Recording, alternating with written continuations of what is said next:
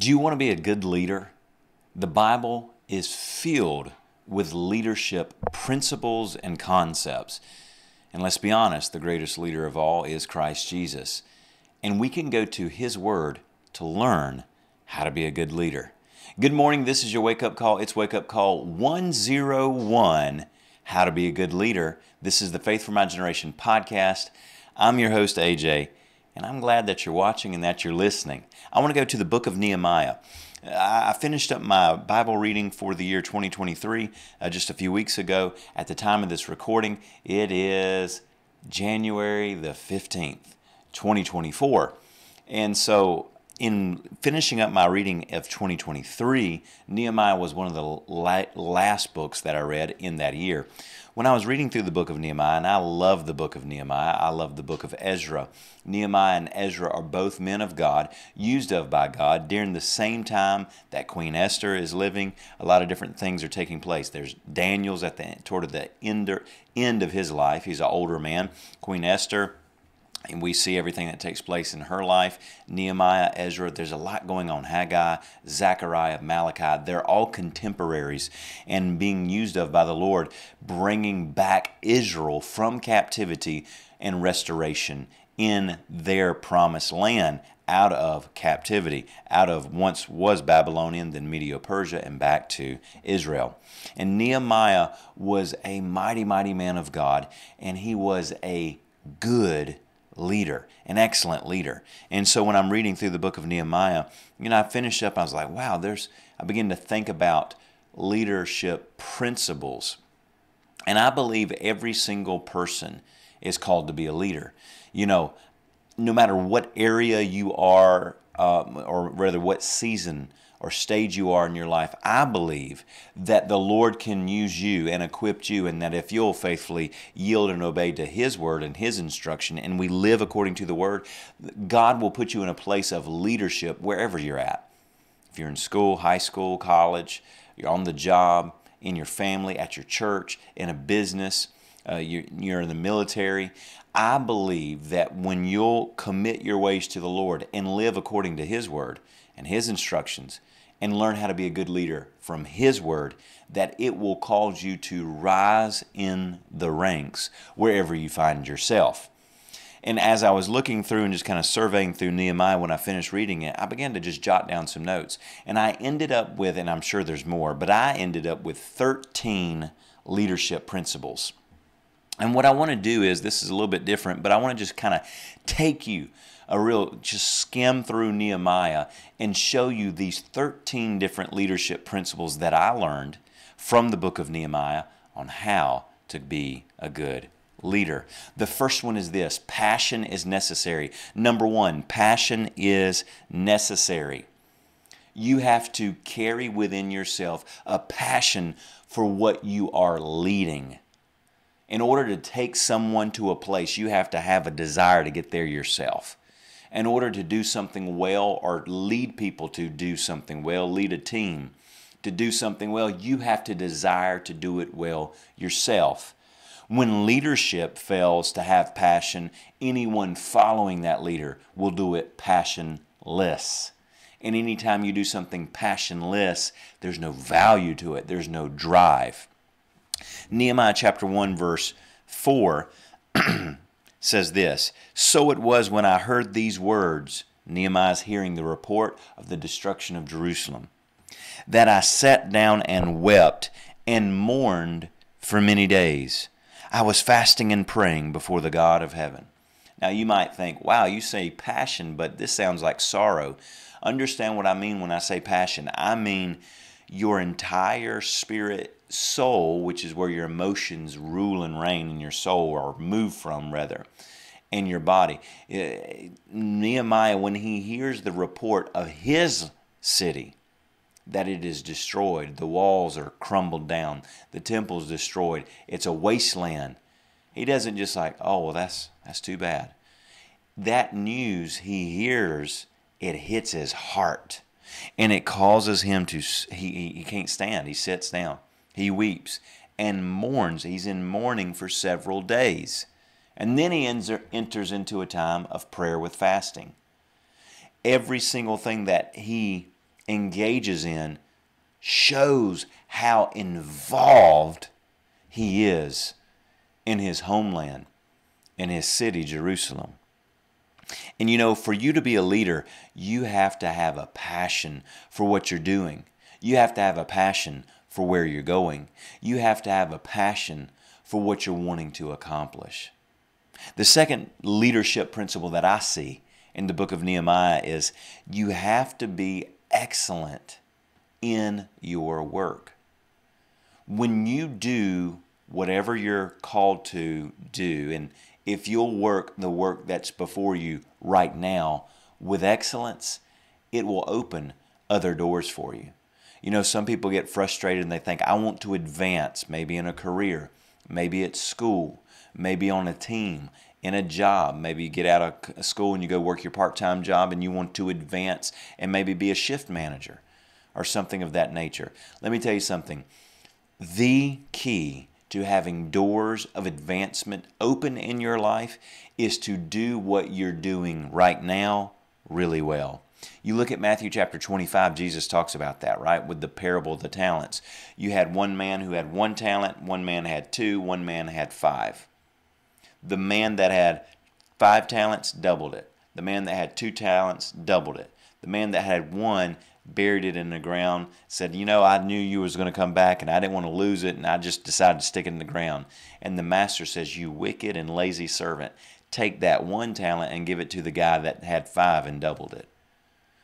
Notice the guy that had 5 that doubled it ended up with 11. Because what he had, he made it work. He worked and he did it well with what was given to him so that he got even more on top of that. It's no different for you and I. The work that you're working right now, when you do it with excellence, it will open up doors of advancement. Notice this. And not only this, it will give you connections. I believe that you'll get divine connections. The book of Colossians tells us, Colossians 3 tells us, do everything unto the glory of God. No matter what you're doing, do it for God's glory, which means it implies you're going to do it with excellence. You're going to do it well. You're going to bring glory to God in your doing. And as you do that, I believe God will set up divine connections for your success on a path of being a good leader. Nehemiah chapter 2, verse 1 through 6 says this, Now it came to pass in the month of Nisan, in the 20th year of the king Artaxerxes, when wine was before him, that I took the wine, and I gave it to the king.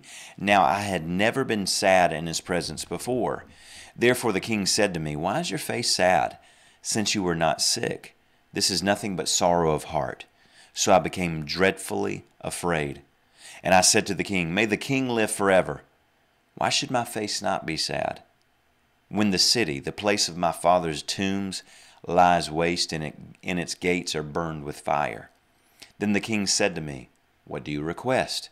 So I prayed to the God of heaven, and I said to the king, If it pleases the king, and if your servant has found favor in your sight, I ask that you send me to Judah, to the city of my father's tombs, that I may rebuild it. Then the king said to me, the queen also sitting beside him, How long shall your journey be, and when will you return? So it pleased the king to send me, and I set a time. Nehemiah, he is the king's cupbearer. This is a high level of position of trust. Essentially, and it's not just this, but essentially the cupbearer would be the person that would make sure that the wine that was given to the king wasn't poisoned. But it wasn't just a menial task. After all, think about it. If the guy beside you is handing the cup and you're trusting his judgment whether you'll live or die after you drink, are you going to appoint someone to that position that you trust or that you don't even know? The king knows Nehemiah, and he knows him well, because he doesn't just, rule him around like a slave or a servant. He notices he's sad and then inquires, Why are you sad?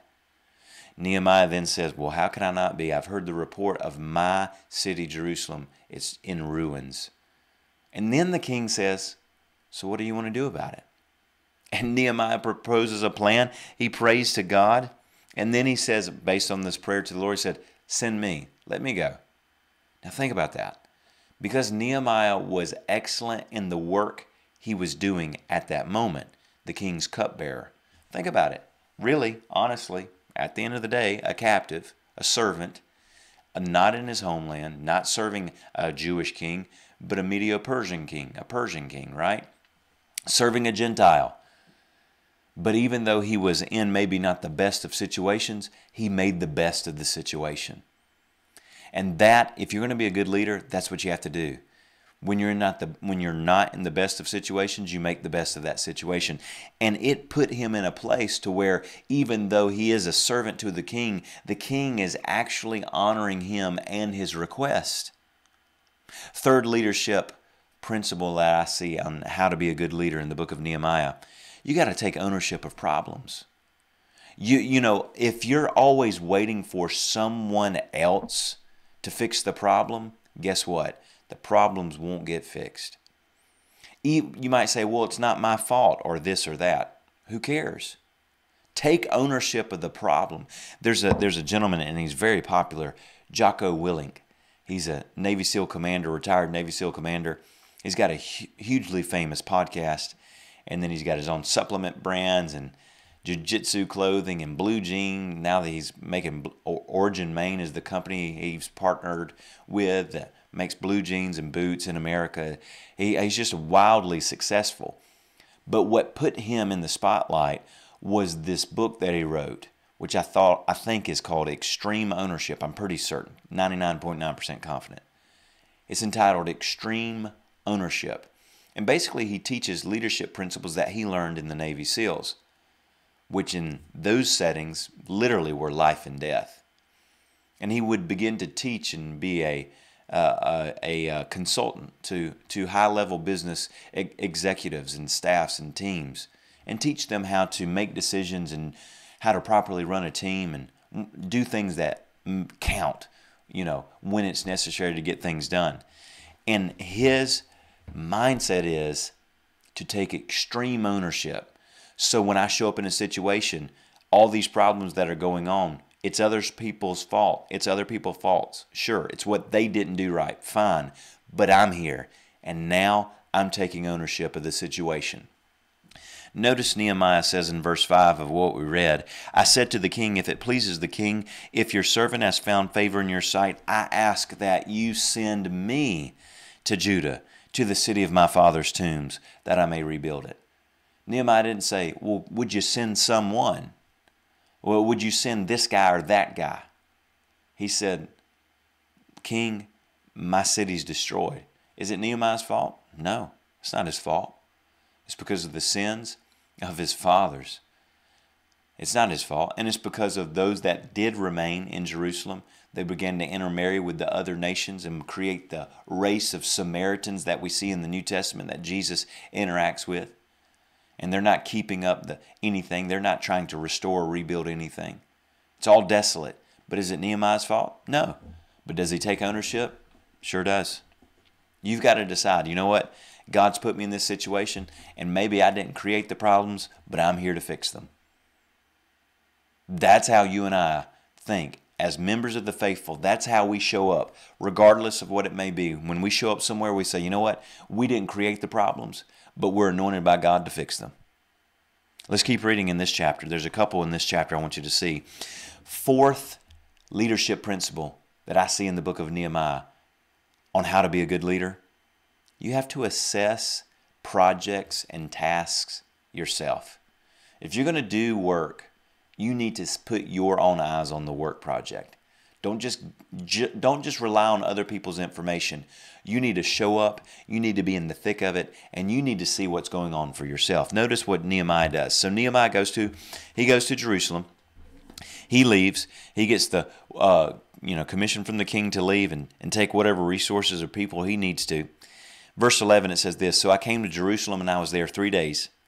Then I arose in the night, and I and a few men with me. I told no one what my God had put in my heart to do at Jerusalem, nor was there any animal with me except the one which I rode. I went out by night through the valley gate to the serpent wall and the refuse gate, and viewed the walls of Jerusalem which were broken down, and its gates which were burned with fire. Then I went on to the fountain gate and to the king's pool, but there was no room for the animal under me to pass. So I went up in the night by the valley and viewed the wall. Then I turned back and entered by the valley gate, and so returned. See, Nehemiah, he takes a small group of men and just some animals, I'm assuming horses or camels, whatever they may be riding, mules, donkeys, and just a bare minimum team here. They don't want to make a whole lot of noise right now. They don't know exactly the situation, but he shows up to survey the condition of Jerusalem and the walls around Jerusalem. Notice he didn't just like write letters to someone there. He didn't, and obviously he has this connection with the king, and he's in this very high role of influence to the king as the cupbearer. I mean, he's standing beside the king all day. It's not like Nehemiah couldn't have sent someone on his behalf, right? The king asked him, what do you want? He could have. Well, send me a team, 100 men to go find out what it is and come back, and then we'll decide. And I'll stay here and in the luxuries of the palace while they go look. No, Nehemiah decided, if Jerusalem's going to be fixed, I'm going to be the one to do it, but I also need to see what the work is to be done with my own eyes. And I want to encourage you in that. In order to be a good leader, you've got to be amongst your people. You know, I'm a pastor, and we're so blessed with so many wonderful volunteers in our church that take their ministry call very seriously, and they do it well, and they're prompt, and they're good, and they want to grow and get better.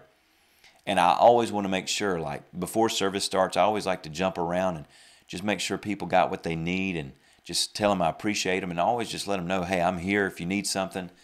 But I also like just to watch around and see what they're doing and how they're interacting, and you know, whether it's children's classes or sound or audio video team or hosting ministry or praise team or something. I just want to see and look what they're doing and be there, not just, you know, sit in my office.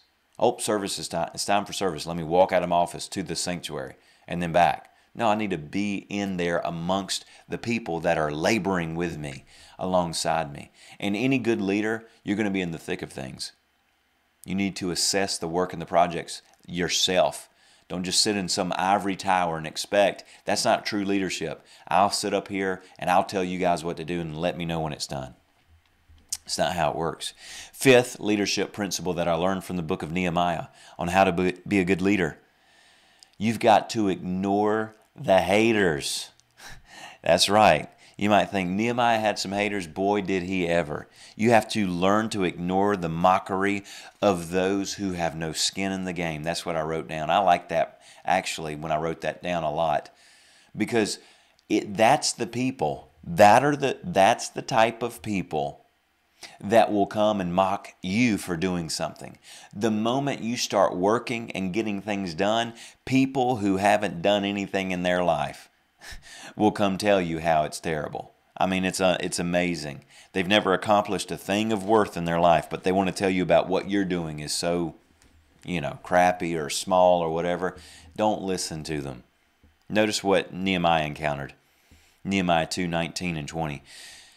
But when Sanballat the Hornite and Tobiah the Ammonite official and Geshem the Arab heard of it, they laughed at us and despised us, saying, what is this thing that you're doing? Will you rebel against the king? So I answered them, and I said to them, the God of heaven himself will prosper us.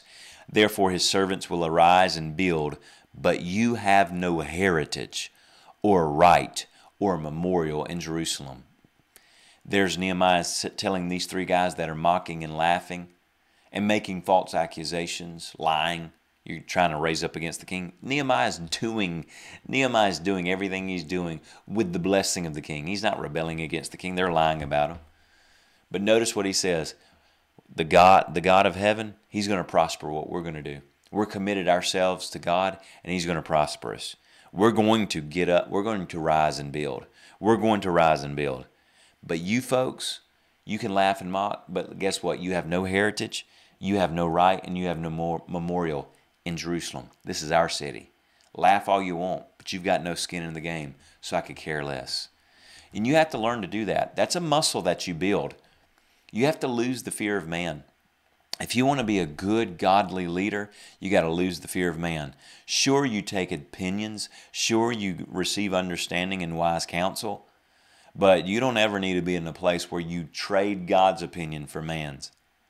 And that's what Nehemiah did. He said, I'm going to do what God's called me to do, commissioned me to do. We'll rise up, we'll build. You guys, you've got no lot in this place. Might as well move along. The sixth thing that I see, say that 5 times fast. The sixth thing, there I go again. The sixth thing I see in the book of Nehemiah, as far as leadership principles and how to be a good leader, you have to learn how to divide the workload among teams. Now, this is so essential to being a good leader.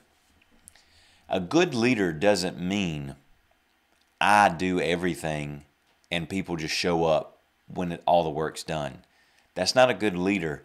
That's just a hard worker poorly managing their energy. And honestly, my nature is to do that. It is not necessarily my nature to divide up tasks and assign them to folks. Because for a couple reasons. For instance, the leadership role that I play is as a pastor in my church family. If I see things that need to be done, I just kind of like go and do them.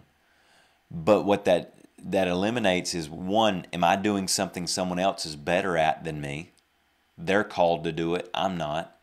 Here I am getting out of my calling to try to take care of tasks that need to be done, honestly do need to be done. But if I do them, I'm not doing what I should do. I'm taking away an opportunity for someone who is called to do it and express themselves in their calling and bring glory to God. They'll do it better than me, than I will.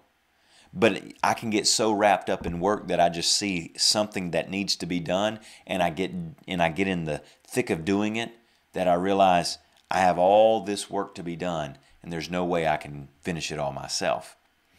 In Nehemiah chapter 3, the entire chapter, I'm not going to read it, the entire chapter is basically a division, a list of dividing up the work of rebuilding the walls of Jerusalem. Nehemiah sets apart all these different families, and he gives them each a section of the wall of Jerusalem to rebuild. And their sections are actually in front of where they're living, which is interesting too. A good way to divide up the workload is to give work based on where people live, or where they thrive, really, where they're best, right? Understand this is where they're physically living, but where you live, the lane you need to stay in, what you're good at, that's what the workload should be divided amongst people in where their strengths are. And if you're going to lead a team, you have to learn how to divide up your workload. Those that are watching and listening, some of you have played on sports teams in high school and in college. You've played in different types of sports. All of them are team sports, right? Basketball, football, soccer, hockey, different baseball, unless you're, like listening and you are, I say school sports. I mean, if you're doing solo sports of some sort, singles tennis or MMA or something, but team sports, a good team is what it takes to win, the championship. You might have a team with an all-star player, but if the all-star player is like the only thing the team's got going for them, they won't do very well. Because the all-star player is excellent in what he does, but he can't do every task of the team. No, what you need is a good, strong team so that each member is working and doing their share. And when you have a good, strong team, think about it. In that example of team sports, you could actually have a team of not all-stars, but just real solid, good players who work well with each other, and they'll outplay teams that have all-star players every time. The all-star player may make some good plays, but he can't outwork a good team that is doing what they need to do and has their responsibilities properly divided, and they're all pulling their own weight. And Nehemiah takes that to task with these men of Jerusalem of rebuilding the wall. He gives each one of them their own task. The seventh principle of leadership that I see in Nehemiah on how to be a good leader is concerning this team building. Trust is essential to building a team. You have to develop trust as a leader. People won't follow you if they don't trust you. It's that simple. If people do not trust you, they will not follow you. The way you know you're a good leader is if someone's following you, because it means they trust you. Nehemiah and these men, as they're rebuilding this wall of Jerusalem, and they do it in an amazingly fast pace and time frame. 52 days it takes them to rebuild the walls of Jerusalem. But while they're rebuilding the walls, they get threats. So Nehemiah decides to, okay, as we're building, we're also going to have to it's possible we may have to defend ourselves. So you read in chapter 4 that they actually armed themselves. And it even says, they would take shifts. One man would work while another man would stand guard. And every man had his sword girded to his waist as he's working. But Nehemiah makes this point in Nehemiah 4:19. Then I said to the nobles, the rulers, and the rest of the people, the work is great and extensive, and we are separated far from one another on the wall. So we're out here working. We're going to have to work and get this wall finished. And while we're doing it, our enemies are looking for an opportunity to stop us, because if we build up the walls around Jerusalem, it'll be protected.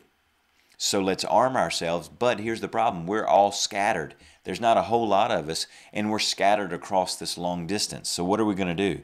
Verse 20, wherever you hear the sound of the trumpet, rally to us there.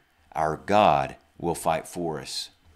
So this team of men who are rebuilding the wall, they trusted Nehemiah and they trusted one another. Nehemiah obviously had earned their trust, and he had created a culture of trust, because these men are working side by side, counting on one another to get the job done of rebuilding the wall. And now they're counting on one another to defend one another if the time comes. And Nehemiah is saying, look, we're stretched out. Wherever you hear the trumpet blast, everybody come running there. Now here's the thing. You're going to have a high level of trust for the men around you in that situation, because you're going to be working. And you think, well, if something does happen and they blow the trumpet, I sure hope those guys get here quick. Let me get to work. I believe they will. You have to have a high level of trust. Any team that does not have a high level of trust will not function well. When there's an absence of trust in a team, that's when people begin to think negatively towards one another. That's when people begin to make assumptions about their other team members, and the team crumbles. The 8th leadership principle that I see in the book of Nehemiah and how to be a good leader: a good leader doesn't waste time with time wasters. Somebody say amen. A good leader does not waste time with time wasters. No offense, but guess what? There's some people in your life that are time wasters. And every time you give them access to your life and to your time, they're going to waste it. They don't value their time, and they don't value your time. Nehemiah chapter 6, verse 1.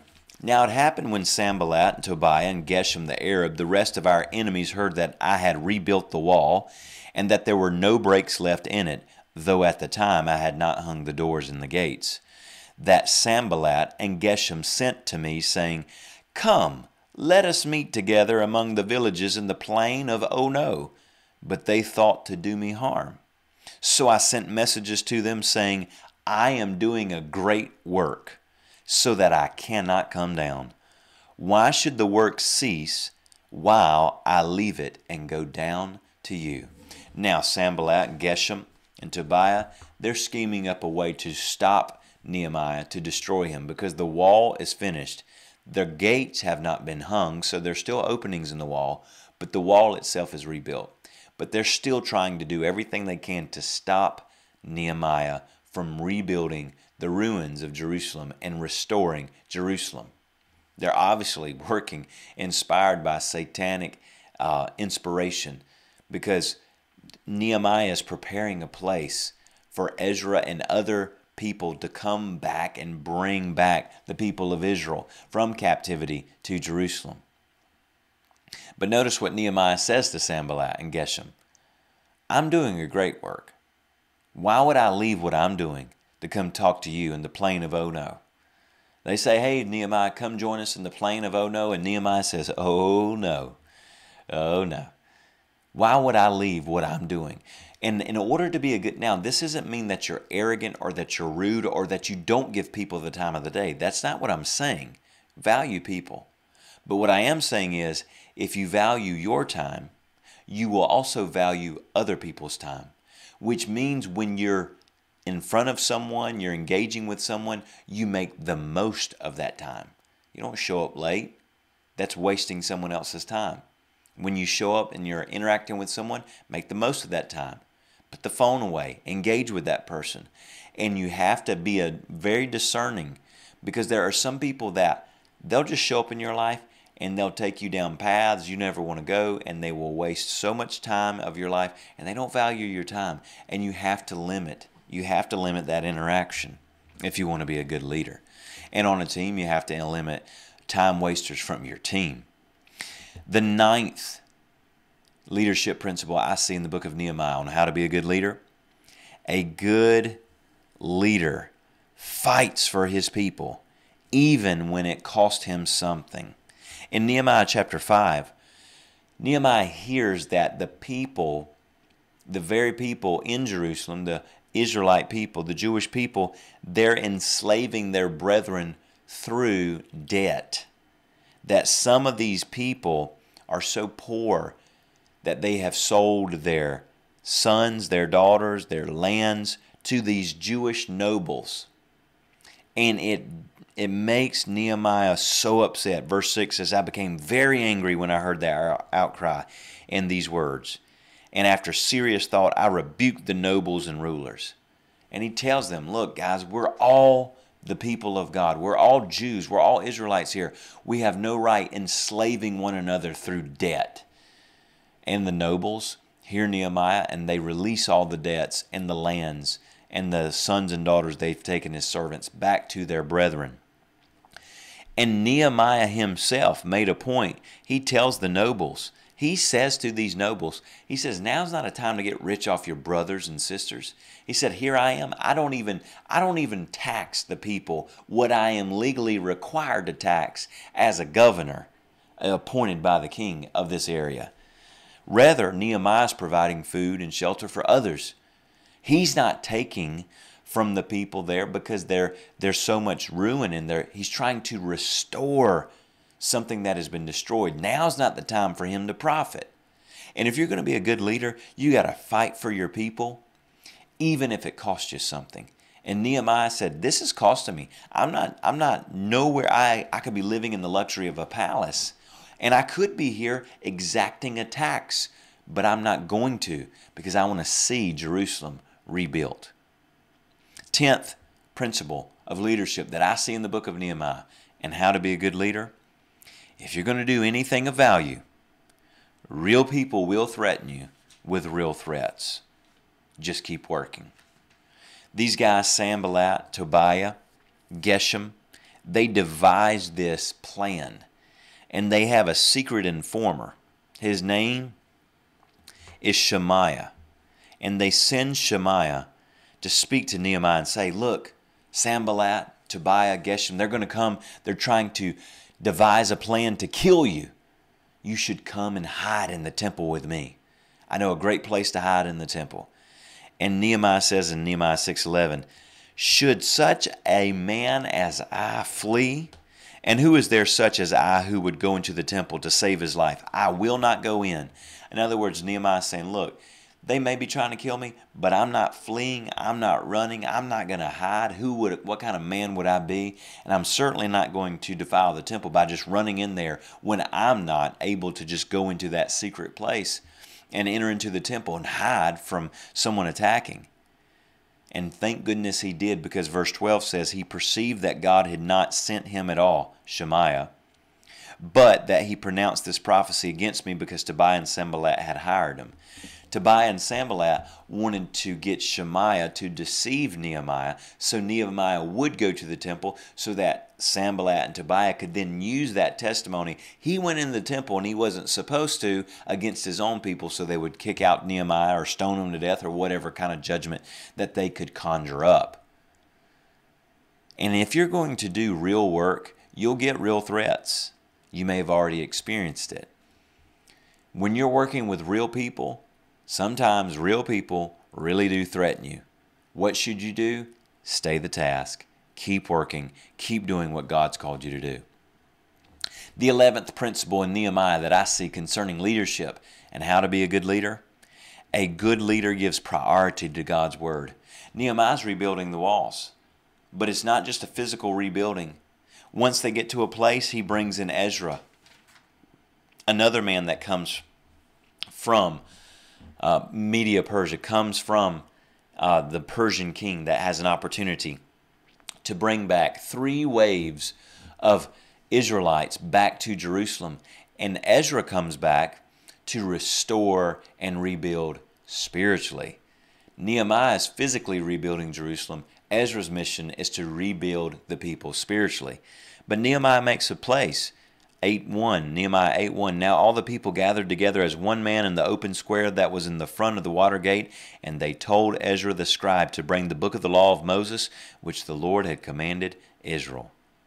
Verse 2, so Ezra the priest brought the law before the assembly of men and women and all who could hear with understanding on the first day of the 7th month. And then he read from it. Ezra comes and he begins to teach from the Word of God to all the people there in Jerusalem. And Ezra has men and teachers of the law that help him go through the midst and the multitudes and families of people and individually teach them. Nehemiah made room for the Word of God. Here's the thing.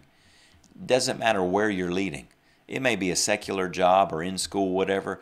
But if you're a leader and you're a follower of Christ, you need to make room for the Word of God. You need to put the Word of God as a priority in your life if you want to be truly a good leader. If you want to lead with wisdom, you've got to make God's Word a priority. When you get revelation and wisdom from His Word, it will empower you as a leader. 12th leadership principle that I see, almost finished with this list, in the book of Nehemiah on how to be a good leader maintains his God-given vision over the course of time.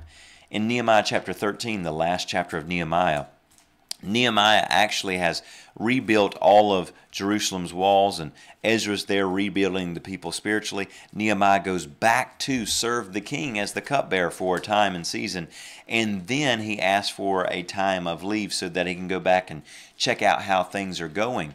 And while he is gone, he finds out Tobiah, this wicked man, and a few other wicked guys have set up shop in the temple. And the priest and the Levites aren't bringing the sacrifices. And people aren't bringing their tithe to the temple to repair the temple. And many different things that are instructed in the law, the people aren't doing according to the law. So Nehemiah leaves for a time. When he comes back, he finds out some things that are taking place shouldn't be taking place. What does he do? Well, I tried. I did my best. I built the walls. I'm out of here. No. He stays the course. Even years later, he stays the course. He runs those guys out of the temple. There's some men that have married other women that are not Israelites against the law. He tells them, nope, you're going to have to break off those marriages. He tells the priest, you need to get to work to doing the sacrifices and worship.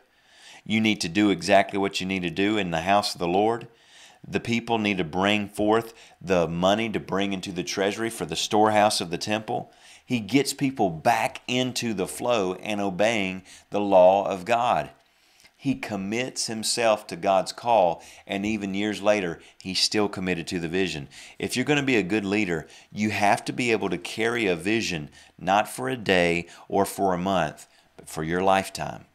When you have an instruction from God, when you're in a place, you carry that vision until it's completed.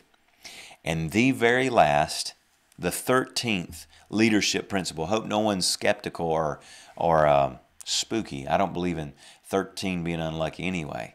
But I've got 13 for you. And the last one, the 13th leadership principle I see in the book of Nehemiah on how to be a good leader. And it's completely spiritual based. A good leader is going to have a life of prayer, is going to walk obedient to God's word, and there'll even be times where you're in a time of prayer and fasting.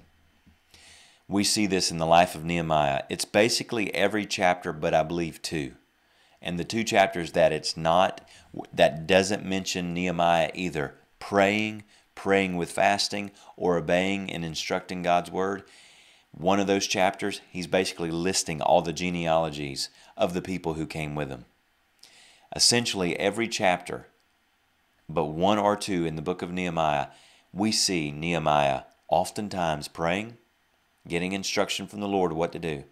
He prays with fasting, and he's constantly obeying God's word and instructing God's word. And if you want to be a good leader, you're going to have a strong prayer life. Sometimes when you don't know what to do, or consecrate yourself to the Lord, or get instruction and direction, pray with fasting. And always obey the word of God. I'm so thankful that you're watching and listening today, and I pray that those 13 leadership principles will be principles that you can take and run with, because I believe God's called you to be a leader in your life, in your family, in your school, in your job, wherever you're at, in your church. I believe the God of heaven, our God, our Lord, He has set you up in such a way that He desires you to be a leader, and that if you'll take those principles and run with them, you'll be a good leader. And I know that you will, because we are the faithful. I'll see you next time. God bless you.